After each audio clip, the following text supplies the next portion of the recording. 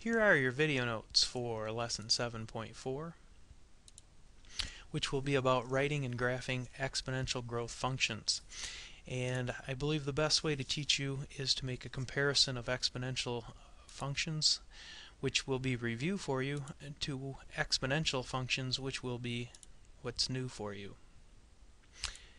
And if we take a look at what equations look like for linear, most of them were in the form of y equals mx plus b. Equations for exponential equations will be y equals a times b to the x power. An example of this would be y equals 3x plus 2. An example of an exponential equation would be y equals 2 times 3 to the x power. Another way to write it linearly would be to reverse how the order of the terms in it, which would be y equals 2 plus 3x. And if we take a look at making a table of such an equation, we'll be able to see the difference between linear and exponential.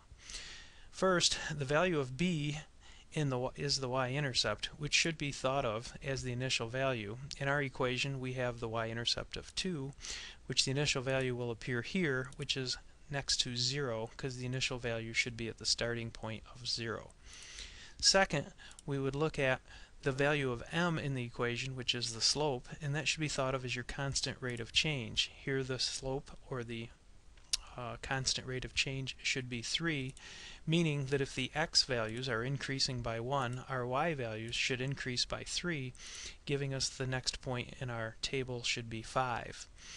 And if we look, the x values continue to increase by 1, we can have our y values continue to increase by 3, and we will get 8, 11, and 14.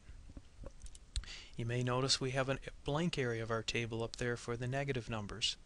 The easiest way to get that filled in is to realize going backwards in our table, we are actually subtracting 3 to get the value before it. So if we do 2 minus 3, we'll find out the missing value there should be negative 1. If we subtract 3 again, we will get negative 4.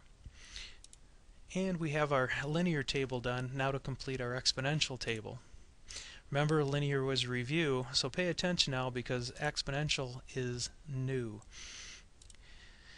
The value of a is the y-intercept, and in our case the y-intercept here is 2, and that should be thought of still as the initial value.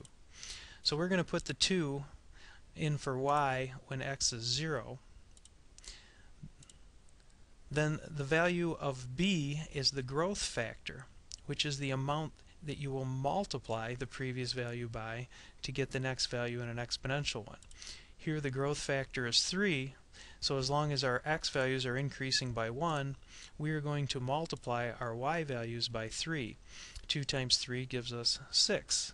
To get the next values, as long as we see our x's are still increasing by 1, we can just repeatedly multiply by 3.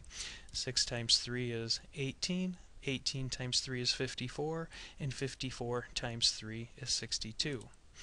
And once again, we will notice that in our table, we still have a couple of blank things to fill in for the negative values of x. Well, working backwards in our table, we are actually dividing by 3. 18 divided by 3 is 6. 6 divided by 3 is 2.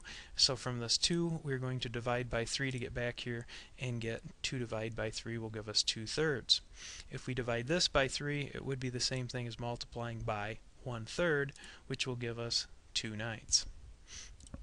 So now we have our tables completed, and if we want to take a look in summary of what was it we saw here, let's take a look at the bottom row of the linear table. How did we get this 14? Let's remember that we started with an initial value of 2 and we repeatedly added 3. Repeated addition looks like this.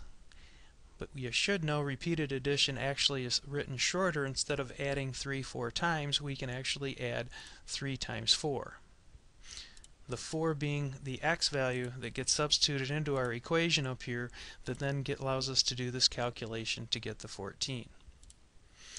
So what you should take away from this is an understanding that a linear relationship in a table shows up as repeated addition, and in the equation it shows up as multiplication.